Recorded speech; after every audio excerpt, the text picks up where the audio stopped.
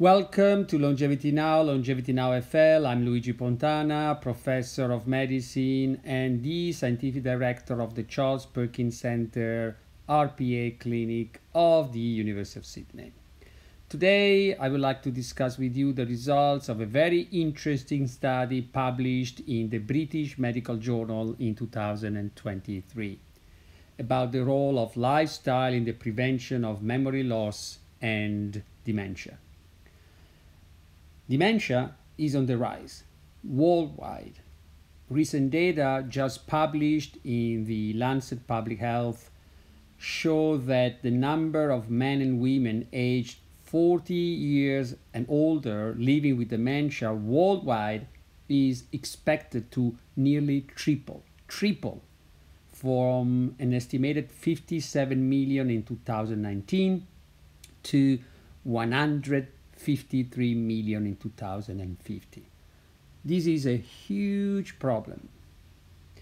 The good news is that accumulating data show that our lifestyle, basically what we eat, do and think, is extremely important in preventing dementia and memory loss, especially if we start from an early age and prevent the accumulation of metabolic and molecular damage of the brain.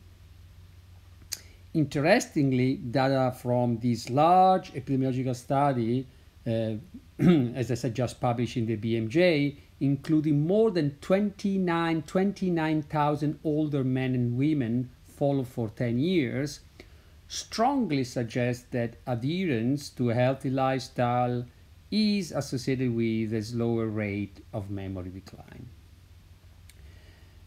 Consuming a healthy diet in this study had the strongest association with memory preservation. So, number one factor, consuming a healthy diet. Lots of fruits and vegetables, whole grains and beans and fish. Followed by active cognitive training. The second most important is active cognitive training. For example, writing, reading, playing cards and other games, painting, sculptures. The third one is regular physical exercise. In this study was defined as more than 150 minutes of moderate intensity or more than 75 minutes of vigorous intensity exercise per week, every week. The fourth is active social contact. For example, participating in meetings, engaging with friends and relatives, traveling. And then finally, never or previously smoking, so no smoking, and never drinking. So these are extremely important factors for the prevention of memory loss. And although each lifestyle factor contributed differently to slowing memory decline, the findings show that people who maintain more healthy lifestyle factors had a significantly slower memory decline than those with fewer healthy lifestyle factors.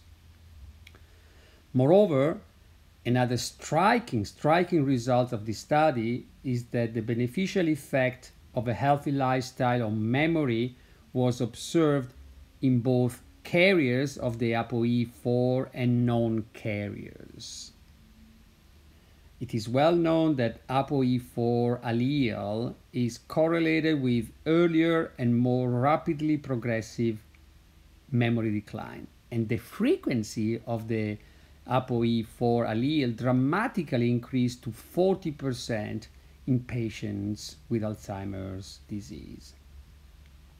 Therefore, the results of this study provide an optimistic outlook, as they suggest that although genetic risk is not modifiable, a combination of multiple healthy lifestyle factors are associated with a slower rate of memory decline.